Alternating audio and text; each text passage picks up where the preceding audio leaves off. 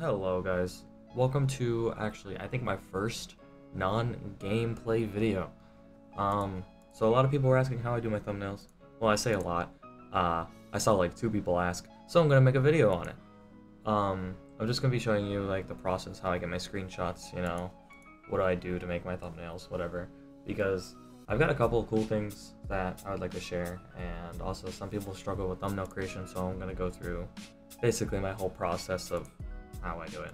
The initial thing that I'm gonna do here is one, I want to match the texture pack with whatever video I was using. First off, I'm gonna go get some screenshots in Minecraft. Specifically, I'm gonna get three different screenshots. 1 of the sky, 2 of any background base that I want, and 3 just of my character. Okay, so first I'll do the map that I'm gonna use in the background and the sky screenshot, since they're 2 of the easiest to grab.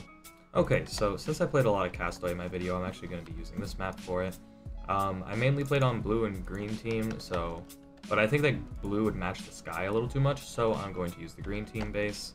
Basically, what you want to do here is, for me, I use Onix, and I have environment changer to where it'll change the sky to red by having these 2 on, and then using red here. I'm also going to make sure that it does not change the time, because I want it to be day. So now I'm just going to go into F1, which makes my HUD disappear, and I'm going to get a screenshot right here using game bar.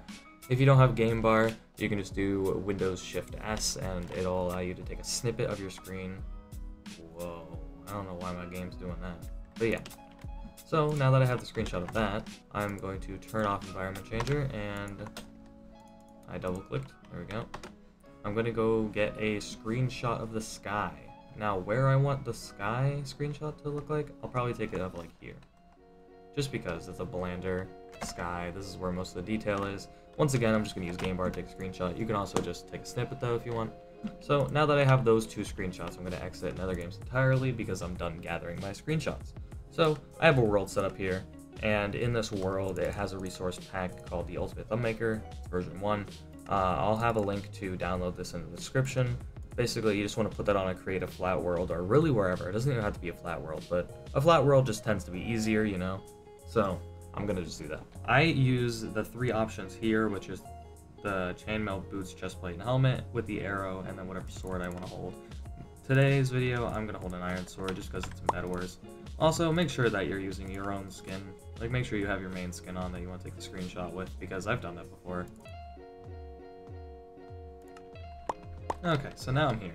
The boots, this is the running animation that you want to have on your, your person. So I'm going to use 3, so I'm going to jump. And now you can see my character is stuck in the running animation, which is good. Now, the punching animation, since I have a sword in my hand, I'm not just using my character. I don't want the sword to be too far up into my face, so I'm not going to use 3 or 4. So I'm going to use 1, that way it's lower down towards my chest, which is right here, as you can see. And then the armor display, I'm going to sprint forward to get rid of all the chain armor, because I just want my character. You know, I just want my character, that's all I want. So, now that I have this, I'm just going to hold my sword. I'm going to I'm going to punch with the slime ball to create the green screen, and then walk forward a bit, that way my shadow's not casting onto the green screen. And then, I'm going to look around, where should I look? I'll look like right here. And now, I'll put the arrow in my offhand, punch to view model, press F1, and now I can freely move around outside of my model. And this will allow me to get a good screenshot.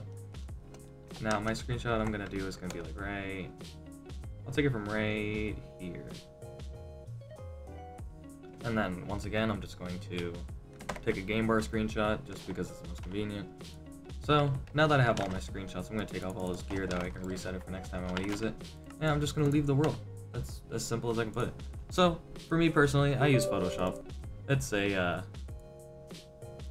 older version of Photoshop that is very legitimate.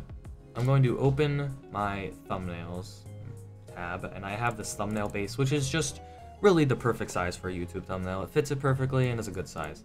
which I just do this for all of mine because it's just convenient. So now I'm going to come in here and place. I'm gonna go to my captures thingy, which is my game bar file folder. I'm gonna wait for it to load my screenshots. So now that it's loaded my screenshots, I'm gonna be using these three in specific, right here, these three. So first I'll start out with the island just because it's probably gonna be the simplest. Make sure it's fitted to the screen. All right, so I'm just gonna color range the red straight out of here. It's just as simple as that. I'm literally just gonna, that's why I use the red skies, because it's practically like a green screen. Now you can see there is like red pixels everywhere. So before I actually deselect this, I go to select and then modify with a border of 1 pixel. Hold on. I forgot to go all the way back. All right, border 1 pixel.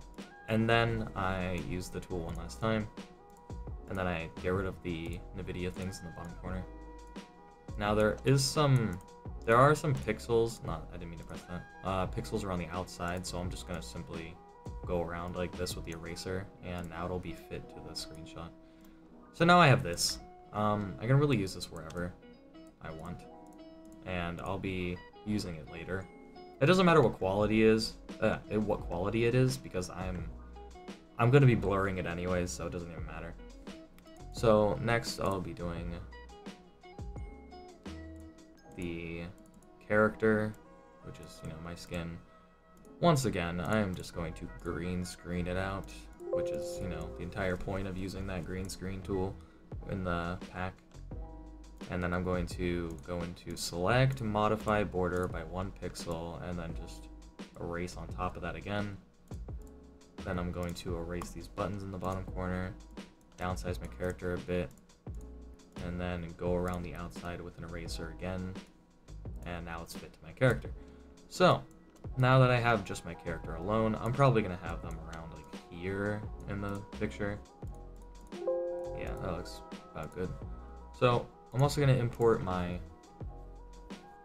sky, which is just this. I'm just gonna upsize it a bit to get rid of those buttons in the bottom corner. Gonna select it on the right here. Gonna go to filter. Oh my goodness, blur.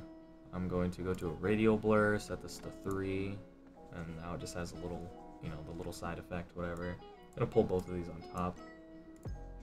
I'm going to filter this with a Gaussian blur.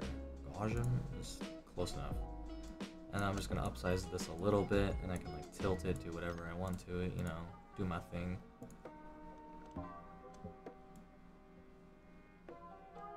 It'd actually be better if I tilted it like this, I think. That's a little too much tilt though. There we go. So now that's officially in the background. I'm gonna upsize my character a little bit more just to get them more in frame. There we go. So now I have this. This is just my base. I'm gonna use my text, the text tool, and I have my font on Minecraft, and I'm just gonna simply write 80,000 wins. So now I have these two texts. I didn't mean to do that. Cancel. No, don't apply. There we go. So, I'm not sure what color I want to use for this. I guess I'm probably going to just use red because it stands out really well. So I'm going to use red here, and then I'm going to go to this setting and then add like a lighter red. So now I have that. I'm going to add a drop shadow. I'm going to change the size down and then put the distance to like 6, 7. No, yeah. And then I'm going to turn the size up just a little bit to like 3. I would normally set this to like 90 and then do that, but I like to have a drop shadow on my character as well, so it doesn't matter about the angle right now. So now that I have the wins text, I'm going to upsize this just a bit. That's what it will look like in the final product, which isn't bad. I think I'm going to actually move the drop shadow out a little bit more by upping the distance. But on my character as well, I'm going to add a drop shadow and then angle it this way, which angles this as well. So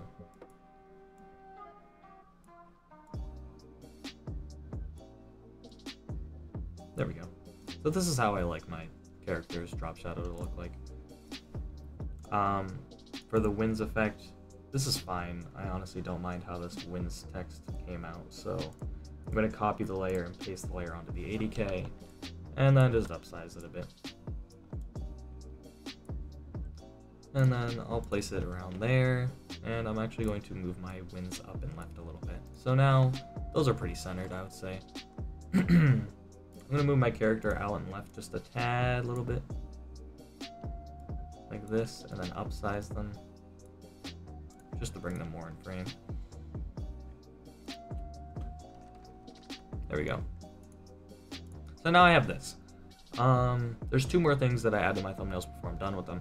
And that is this. Hold on.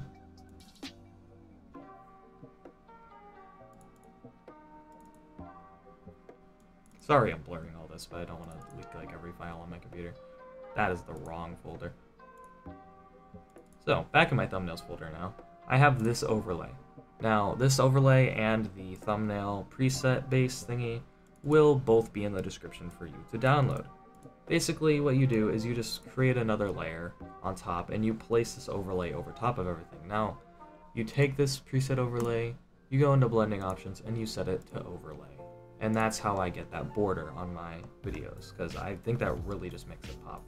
Because this versus this, it just looks a lot cleaner. It makes it glow a bit more, and it just adds that rim, that classic, 2017 rim glow.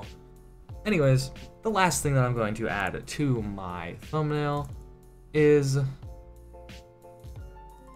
Bingus, because it's just my thing. I hide Binguses in almost all my thumbnails, a majority of them actually, and today you'll actually be able to see where I hide it.